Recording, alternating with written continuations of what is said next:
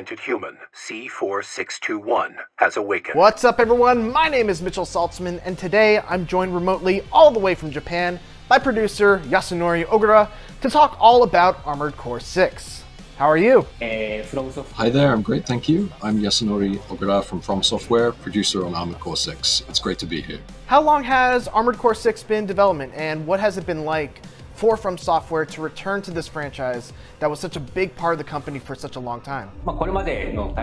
So we have been cultivating development staff through our experience with recent titles, and there were many members of staff, including Miyazaki and myself, who've wanted to make a new Armored Core game for a long time.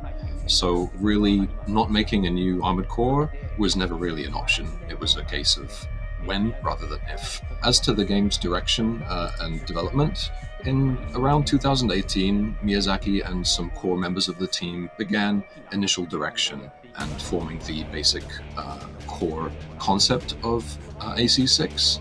And after prototyping was complete, our director Yamamura took over on the project.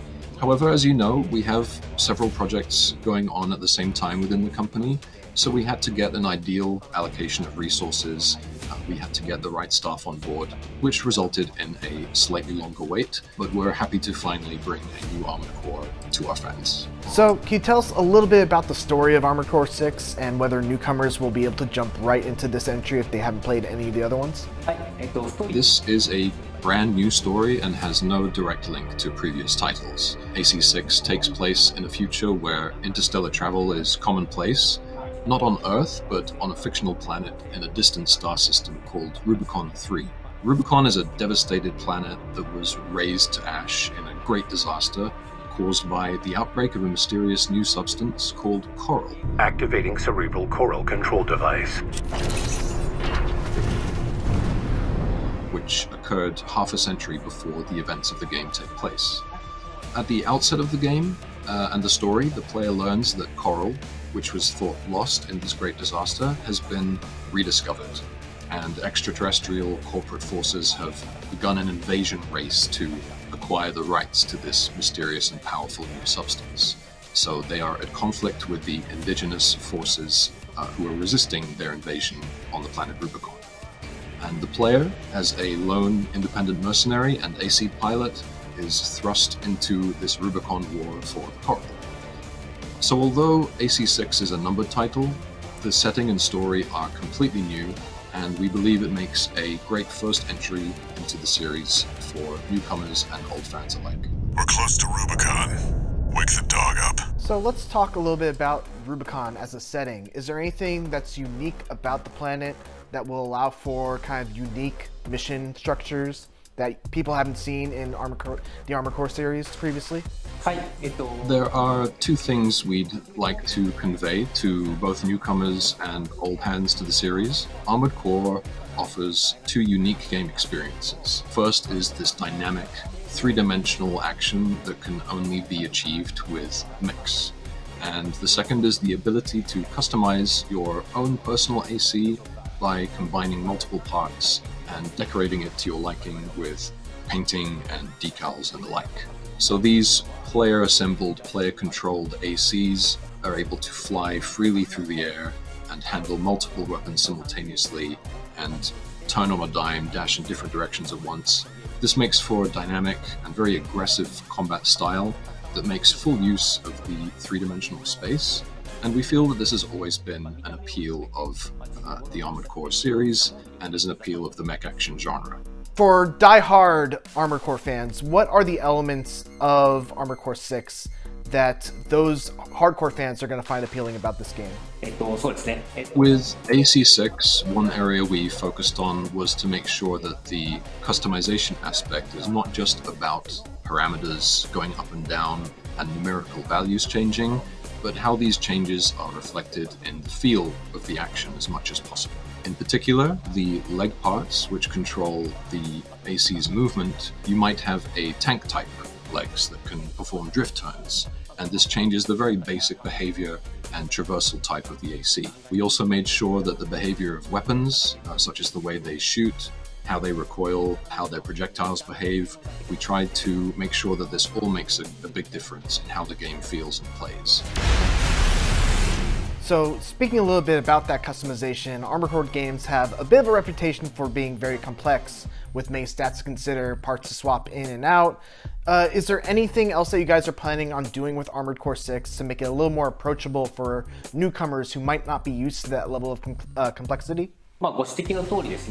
As you mentioned, Armored Core has always been a game with many parameters and is a game where you can enjoy the complexity and depth it offers, but we feel it's also a game where you can enjoy simply by assembling your AC without thinking too deeply about it, and adjust the appearance to your liking and simply get out there and pilot it and take it into combat. That said, in regard to new players, we've taken careful steps with the onboarding and level design in the early stages of the game, so that players can deepen their understanding step by step, little by little, and work their way into that fun of the more complex parts.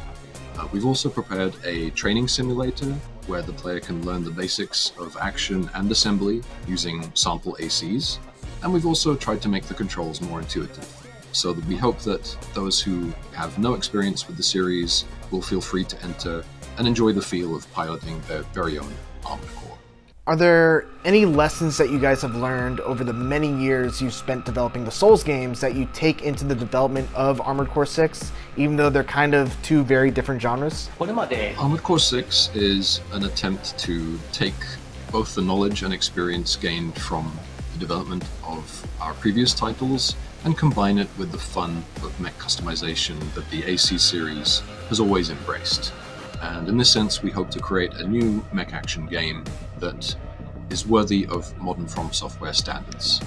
Specifically, we're developing this game with an awareness of the things that FromSoftware has always embraced in its other action games, such as a intricate map structure, combat design that allows players to deal with enemies by carefully observing their movements, and the ability to overcome challenging situations with ingenuity and creativity. These are all, of course, things we've kept in mind with AC6 as well. However, as you mentioned, the basic format and genre of Armored Core is completely different from games in, for instance, the Souls lineage, so there are no aspects of the game mechanics or gameplay that can be directly observed. You ready to climb the wall? Can you talk a little bit about your goals with the combat design, and are there any kind of mechanics that players should know about that perhaps didn't exist in previous Armored Core games? In terms of points we focused on this time around, I would say that individuality of the melee weapons is one of the key points. Armored Core is mainly a shooting game at heart, and that's exactly why we had this policy of having more unique melee weapons this time around. So in addition to the well-known pile bunker and the cluster bomb launcher that you might have seen in the trailer, there are also a variety of weapons with different animations and more unconventional characteristics, such as a chainsaw and a laser lance, and things like this. In the trailer, you may have also seen a part where the core is deployed by an AC to generate a shockwave, and the pile bunker is then used against an opponent who is reeling back from this shockwave. This kind of building combos with multiple weapons aspect is an appeal of AC6's unique assembly and combat, and we hope the players will enjoy using their creativity and asking themselves, what combination of weapons can I use to create my ideal combo attacks and secure victory? So is there any one new thing, whether it's a mechanic or a mech part or a weapon, that you're particularly proud of and are excited for players to experience in Armored Core 6? I'd like players to mostly look forward to something we touched on earlier, which is this using their ingenuity and creativity to create a combination of their own making, and a combination of the various parts and weapons at their disposal.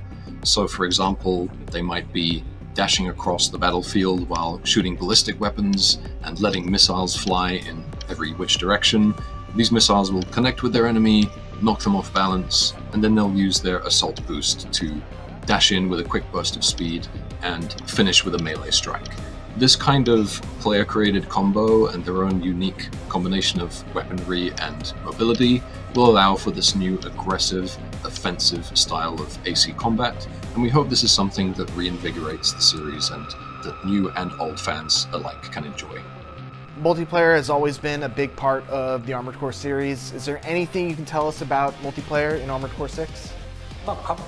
So I believe ACV was more focused on multiplayer as the last title in the series, but first of all, the main content of AC6 is positioned as single-player campaign mode where you progress through a more traditional mission structure. There will be an online PvP mode where players can compete against each other with ACs they have built and share their AC data and emblems of their own making with other users.